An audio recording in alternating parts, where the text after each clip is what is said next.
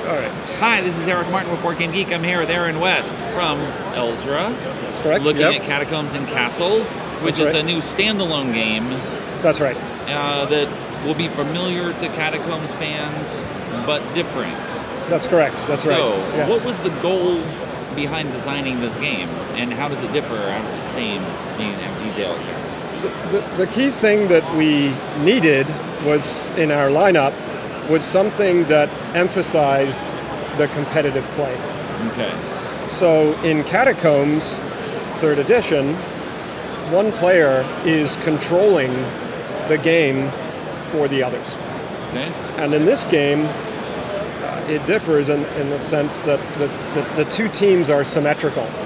So we noticed with our fans there were some discussions related to taking Catacombs 3rd edition and turning it into that competitive style experience. How do we do it? How do we tweak it? How do we balance it? Et cetera, et cetera. So we said, okay, this is an opportunity to Let us take charge of that. We will do that for you. Yes. Exactly. Yes. Okay. Okay. So now, how does it work in this environment? So with we each have a team of heroes.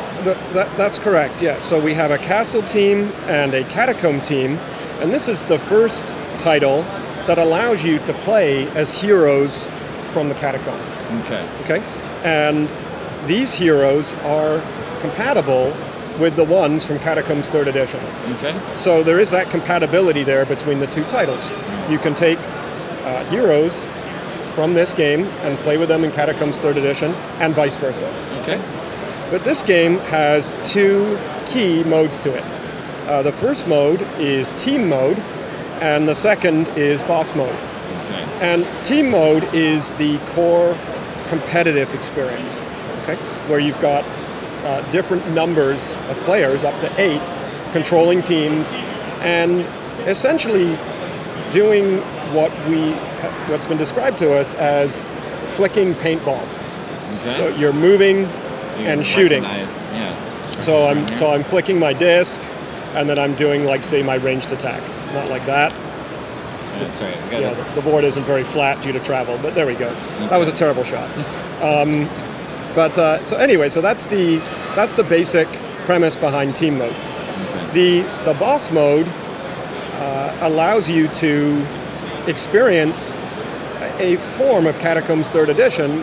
However, instead of doing the dungeon crawl and exploration part of it, you jump right into the battle with the so-called big bad at the end. And that big bad is either the castle lord or the catacomb lord.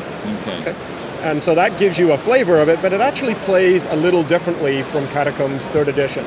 And that would make sense because you don't have the opportunity necessarily to spend that time exploring, leveling up. Right. You're kind of right into it. Right. Okay. I guess we should mention as well, when you mentioned the castle mode, have a double-sided board as well. That's correct, yes. Okay. Hope it stays flat there. Yep. Yes. Where we set things up, and how does this differ from the other side, where we have to actually storm the walls, come through the gate? We have one side defending and one attacking in? You can, in fact, play it that way if you want to. You can apply whatever theme that you would like. Okay. The idea is that we wanted to have these obstacle pieces be dynamic. Okay. So in Catacombs 3rd edition, the obstacle pieces are fixed in the game board. Okay. So that lends an experience somewhat like pinball. As I'm flicking my disc, it will bounce off those obstacle bumpers, and you can do all these different trick shots. Right. The same thing is applicable here. However, we've got different shapes. And these shapes are designed to be heavy enough to stay in place on the board under most circumstances. Mm-hmm. And they also complement the board's artwork. So you can create a kind of a three-dimensional experience. And setting the board up is actually part of playing the game.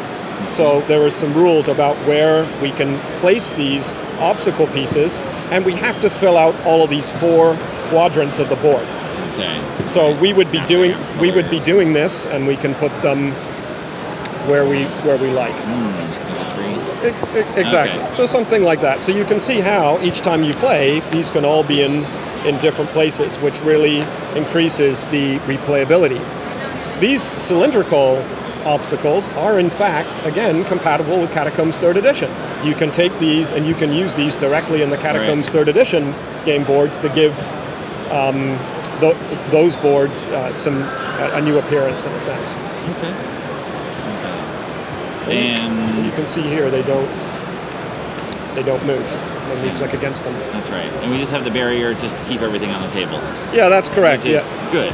Yeah, that's right. Yeah, exactly. Yeah, we need the walls so that we don't go hunting all the time. Exactly. That's right. And that's an integral part of Catacombs 3rd Edition, and it's an integral part of this title. We improved the wall system. We now have these little plastic clips that keeps everything in place, keeps it nice and rectangular, and it's a large perimeter here because we'd like to ultimately offer a nice rubber playmat.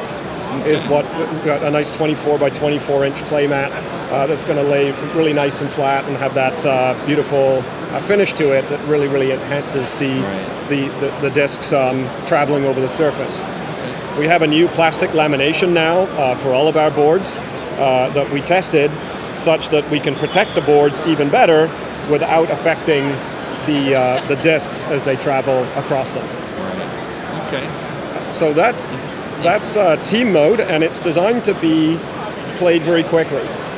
It's finished in about 30 minutes. Okay. And you're looking to eliminate the health tokens that your team has, and it supports update players. Okay. So Which are collectively held by your team and not individual heroes. It's by default we explain that is collective. However, you can in fact play it where they have their own health too. Right. We give you a lot of different options in the box as to how you want to do things, according to your group. Okay. All right. Thanks very much for the overview. Okay. Catacombs and Castles, anything else to mention? Or well, it's release date? It's at the printer right now. Production expected to be completed at the end of June for the retail release, and hopefully hitting stores sometime in late July, I would assume, right? Early August, something like that, if I had to guess at the moment.